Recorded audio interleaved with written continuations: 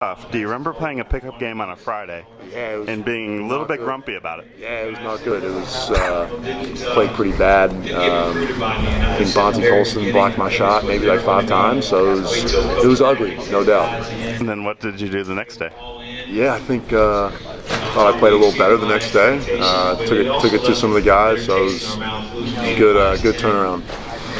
Did you know that Notre Dame was going to be your home that weekend?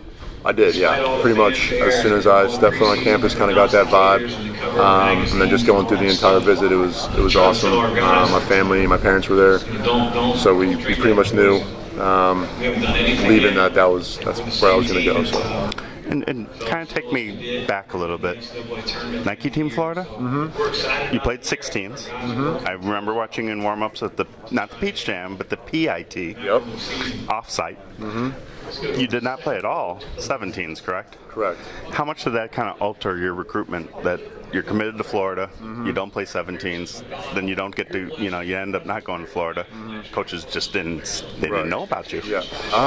What was that like for you? So, I mean, I was committed to Florida pretty early, and then, my 17 and under AAU season, I just kind of sat out and worked on my game. Didn't really travel and play any summer ball, was just kind of in the gym.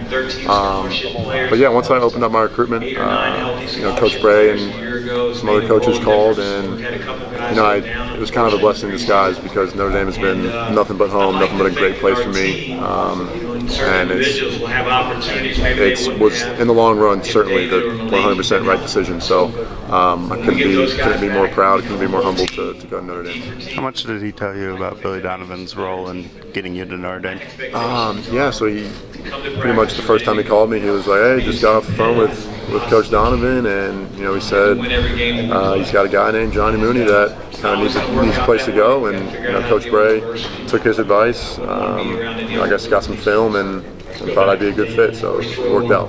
Did you know they basically never saw you play live, like ever? So I mean, I did, yeah. Just solely on the fact that I was committed and I didn't play AAU that senior summer, so I wasn't surprised or anything. But I was confident in myself, confident in Coach that it would work out in the end, and it did. So.